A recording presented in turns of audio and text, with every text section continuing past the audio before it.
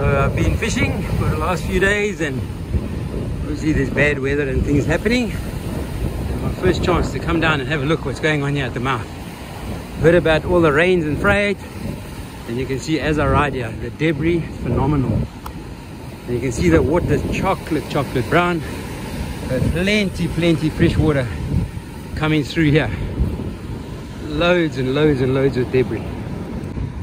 So when you look at this branch coming through, you just wonder, where does it come from? Then it's up, then it's down.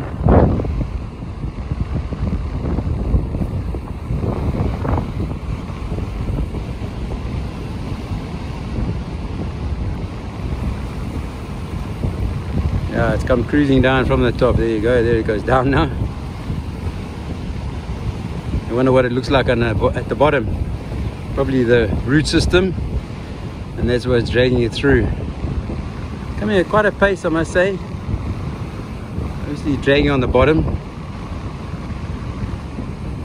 And I zoom into those people walking at the top there. If you watched any of my videos with the boat launches a while ago, I was standing below that. The boats were going around and launching out of the mouth.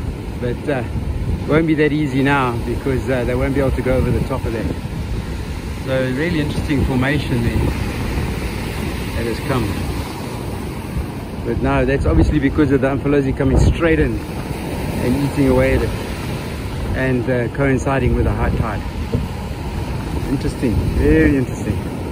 So now I'm on top of this dune, and you can see how far down it is. I'm guessing 4 meters to the bottom. If I scan across. Yeah, so some changes. Nice, you can see the cast net marker there. If I come around this way, the other one is behind me, which often uses a marker there. So a while ago, the boats were actually passing this point right here, but obviously a few meters in. So it's changed quite a bit, and it's just because of this very strong flow from the Amphalosi River. Lots of chaps fishing here, obviously holiday season.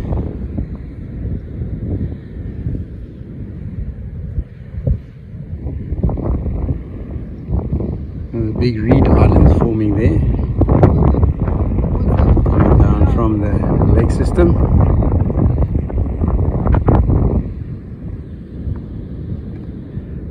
But the lake system needs to take a lot more water. But the key is there's a flow. As long as there's a flow, the mouth will stay open.